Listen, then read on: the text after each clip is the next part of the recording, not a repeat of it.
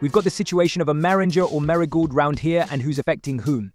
Kieran McKenna being one who may be staying now at the club and not going back to where he was a coach, both in the youth system and assistant coach to Mourinho and Ranić and Solskjaer, etc. But whoever United do get in, should they decide to get rid of Erik ten Hag, there's this really interesting story in the Telegraph, John, about whether the whole sort of United and nice sort of situation might impact Manchester United in terms of which European competition they're playing, because of course both Manchester United and Nice are at least part owned by Ineos. Yeah, it talks also about you really needing a sort of an independent panel to rule within the next week or so. So they have plans in place, really, and which team goes into which competition. And, you know, reading this, it looks as if one team is going to miss out, then it's going to be Man United be relegated into the Conference League. But what I would say is that we have had very similar cases in recent past. And I do think Brighton have ended up playing a Belgian team, you know, which Tony Bloom has got an interest in. We have got a similar prospect, perhaps with Girona next season. And also, what is it? Villa and a sort of Portuguese side entered the same competition this season, just gone. So generally what I'm saying is a compromise is found.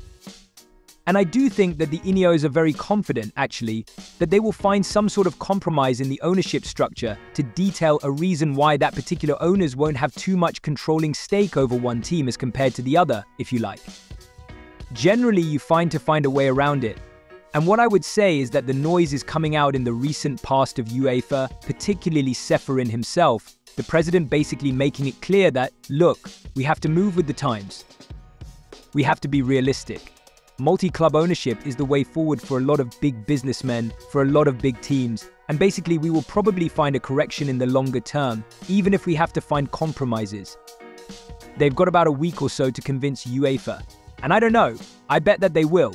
I bet you will find that basic Man United, who are one of the biggest teams in the world, make absolutely no mistake about it, will be a very, very big draw into next season's world for UEFA competition, which includes a kind of a bit of a revamp and a bit of a new look for Europa League. And that's a competition that they will not want to lose Manchester United from. So my bet and my smart money, I bet we'll find that within the next week or so, they'll find some sort of compromise. Oh, how cynical I am. Yeah. And you've got to think that, you know, Manchester United, Brailsford, Radcliffe, etc., must have thought about this, you know, when this whole thing came together. And let's stay with United and stay with the Telegraph for the moment, although the Mail are also covering this story. Return to office or quit. Radcliffe's ultimatum. I mean, Martin, this is interesting. The correspondence, the message that was sent to United's non-football staff, according to the piece from James Ducker, invited to give up their jobs in an email sent across the club yesterday. And look at this for the Mail. United staff, Kyle, they're a little stronger on the headline here. Penny pinching Radcliffe to cut a fifth of workforce. I mean, you know, they are so I suppose, very single-minded about how they are going about things at Old Trafford in all departments, aren't they? So I assume that wasn't open to Erik ten Hag and his staff as a way to solve a problem that seemed to be mounting. It's very easy to cut the little man at the bottom, but they don't seem to be able to make the big decision about what happens to the man at the top. And if we are to believe what's happening, that a football club that was ready to get rid of Erik ten Hag is changing its plans for the season based on one game, then I suggest getting rid of people who were keen on working from home might not be the revolutionary step that some of the fans wanted in terms of changing the way that club has success in the future. It always seems harsh. I think the Mail and certainly maybe the Guardian was saying, you may be talking about a 25% cut of the non-playing workforce. So this is people's livelihoods who earn nothing at all, like the players themselves and the management staff. And so these are life-changing decisions. But I think having read about this the last 2 or 3 months, this is kind of part of Ratcliffe's plan to streamline the non-playing side of the club to make sure that it runs a lot better. Maybe he's running that side of the business will help. But at the same time, you're talking about a ground and a first team and a manager that I think will take preference in terms of importance from all of the supporters. And we may well talk about whether Ten Hag stays or whether Thomas Tuchel has the experience to kind of oust him. But it's interesting that we're in the week after the FA Cup finals finished and nobody's still quite sure who's going to be in charge next season. And that isn't quite the dynamic. They have their new manager. Hey guys, welcome back on the channel. 1 Hour Sports here, as always, to keep you posted on the transfer market. Today, guys, many things to discuss. From Chelsea, here we go for the manager. But not only, here we go also for Paris Saint-Germain, Santing or Rodrigo Goes, and much more. Let's jump into it together. And so guys, let me start today's video by mentioning some here we go because it's been a move day with many things around Europe. And let me start with an exclusive news on Timo Werner, who is staying at Tottenham and will be Tottenham's first signing for the summer transfer window because the deal is done. It's signed from what I'm hearing, so the official statement will come soon. Maybe while you're watching this video will be already official, or maybe on Wednesday, but the agreement is there between Tottenham and Red Bull Leipzig for Timo Werner to stay at the club. Tottenham will not trigger the buy option, 16 million euros included into the loan deal they agreed in January. So it's going to be a new deal, and it's going to be a new loan for Timo Werner, who is staying at Tottenham on loan, starting from now till July 2025. So one more season, also with Tottenham taking care of his salary. So Tottenham will pay the salary of Timo Werner, and then they will have a buy option again in the summer 2025 for 16 million euros. Timo Werner already said yes. He had a conversation with Ange Postecoglou, really excited and open, staying at Tottenham and doing great things for the future. And so Timo Werner will be Tottenham's first signing. But of course, guys, let me clarify that Tottenham are still looking at options in that position. Could be a new winger with Bryan Gil expected to leave the club, and also could be a new striker based on what Tottenham will decide to do. But there will be still movement in offensive positions for Tottenham. And so Timo Werner is staying at the club. And here we go is also important and big. Here we go for Chelsea because they have their new manager, Enzo Maresca. Fellas, I told you yesterday, don't care too much about the stories of Enzo Maresca. Maybe wanting to stay at Leicester, continuing his career there, because we had some kind of stories in the last 48 hours. But Enzo Maresca always wanted to go to Chelsea. As I told you yesterday night in the video, it's going to happen, and now it's done. Enzo Maresca can be considered new Chelsea manager. Total agreement between Enzo Maresca and Chelsea on the contract, despite starting the conversations over a 3-year deal or maybe 2 years with an option. So everything was around 3 years between Maresca and Chelsea over the weekend, and now they have agreed on a 5-year contract. So Enzo Maresca will sign a contract valid until June 2029, 5 years at Chelsea, but also with an option to extend until June 2030. So potentially a 6-year deal for Enzo Maresca at Chelsea. This is showing the excitement of Chelsea for Enzo Maresca. The conversations they had over the weekend were super positive. Then the board of Chelsea decided to fly to Marbella to meet with Enzo Maresca face-to-face. But talks were really positive. They believe he's a very talented coach. They like his ideas.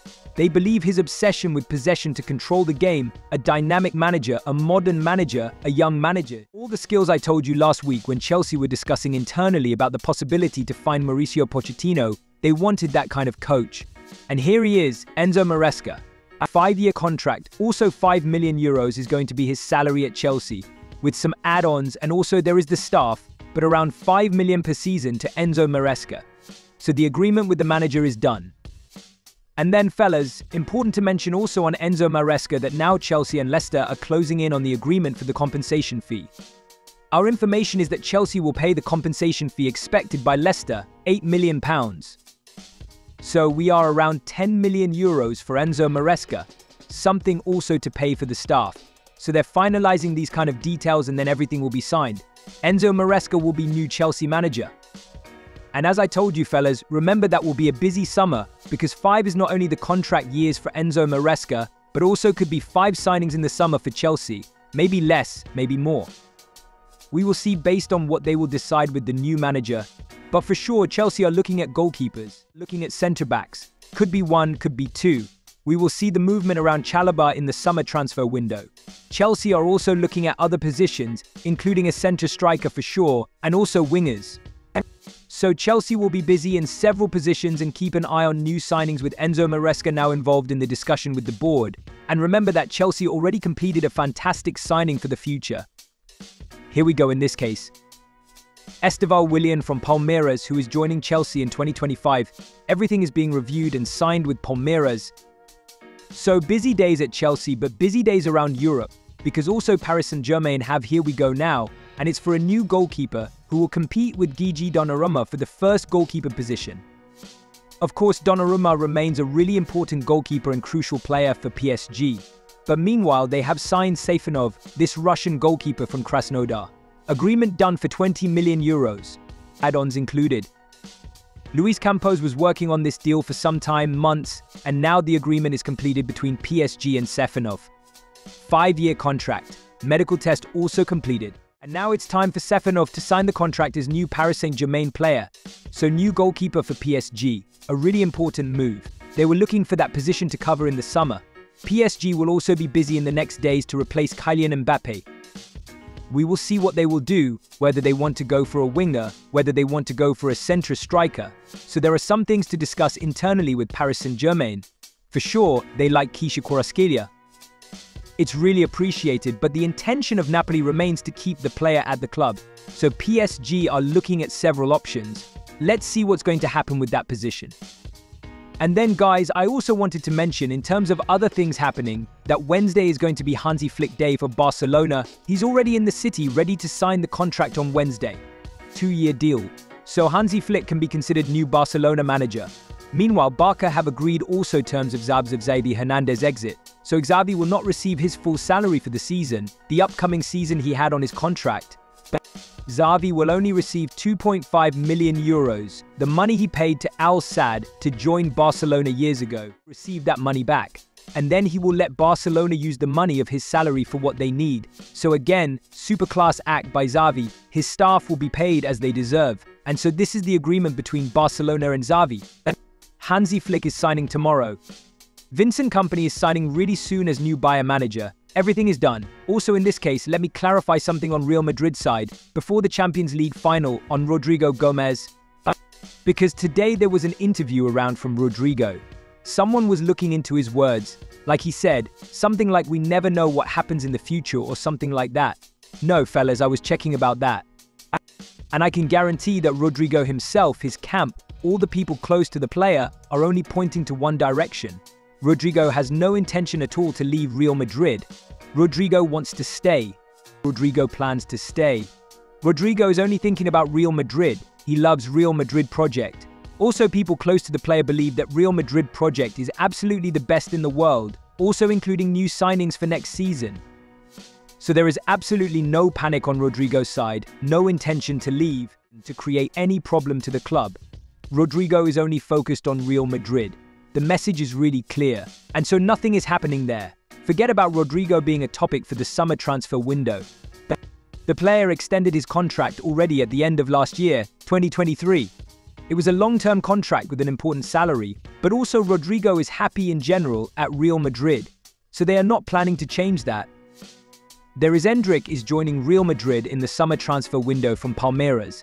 And this remains something that Real Madrid want to make it happen, so forget about loan to Palmeiras or something like that. Erik is a crucial part of Real Madrid project. Arda Güler is developing. Kylian Mbappe, we will be on it in the next days. So everything is going to the plan for Real Madrid. But Rodrigo Goes is absolutely not planning to leave. And also, despite all the rumors we always have about him, interest will always be there. But the player is fully focused on Real Madrid. And Real Madrid, from what I'm hearing, are also very happy with Rodrigo Goes. And so fellas, let me know your thoughts on all these stories. Starting from the here we go for Enzo Maresca.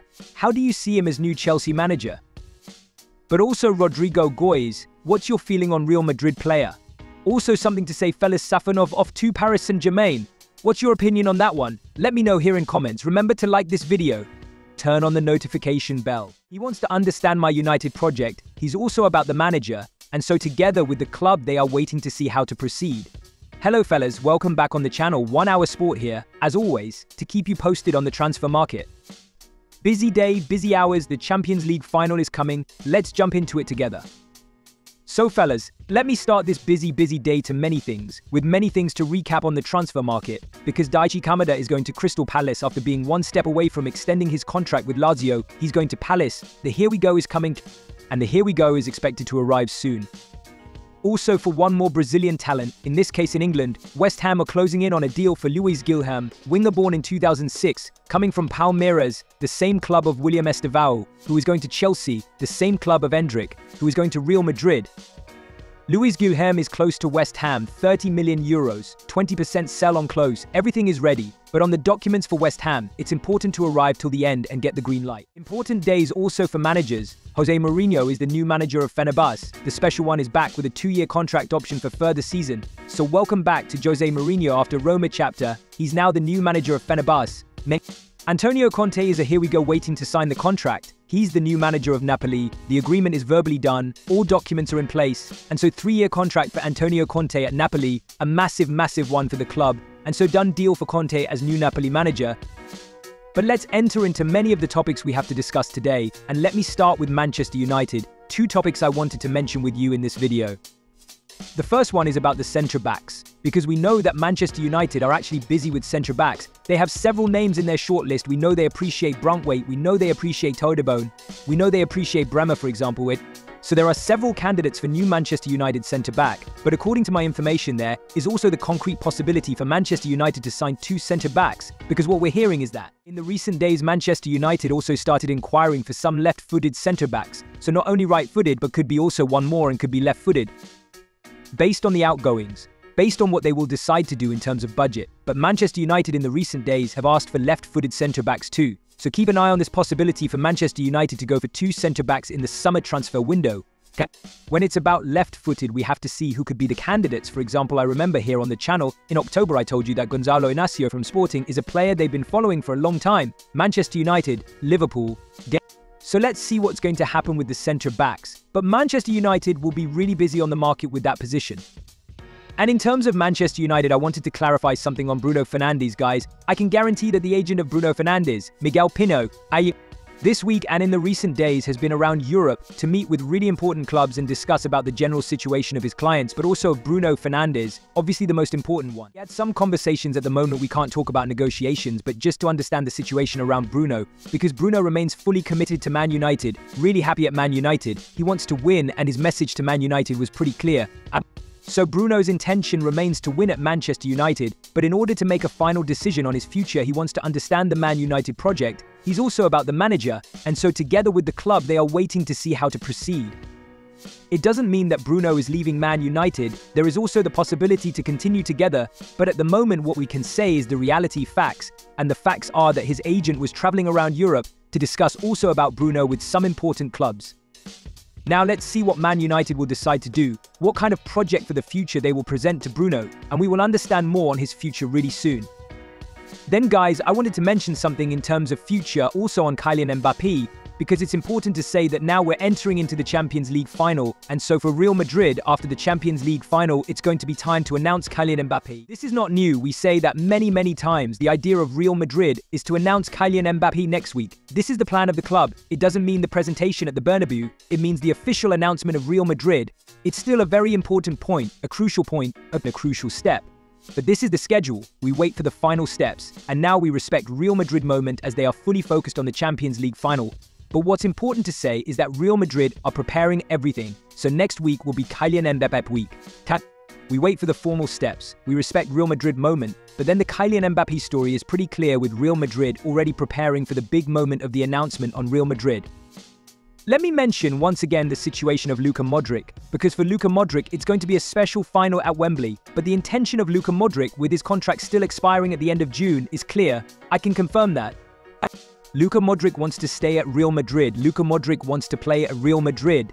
And those close to the club and those close to the player are still convinced that they will continue together after the Wembley final. Still waiting for one final meeting to discuss the details of the contract. Details is about the salary. Details is about what they want to do in terms of the new structure of the contract. But the intention of Luka Modric is to continue at Real Madrid. He already informed Real Madrid 2 weeks ago that he was going to reject important proposals to continue at Real Madrid, and so this remains the intention for Luka Modric, who is expected to meet with Real Madrid after the Champions League final to complete the agreement and continue together. Let me also clarify that Modric's future didn't impact in any case the future of Toni Kroos, and Toni Kroos' future didn't impact the future of Luka Modric, so it was not linked to each other. It was 2 completely different situations, and now Toni Kroos is retiring. Luka Modric remains on his position with the intention to continue at Real Madrid.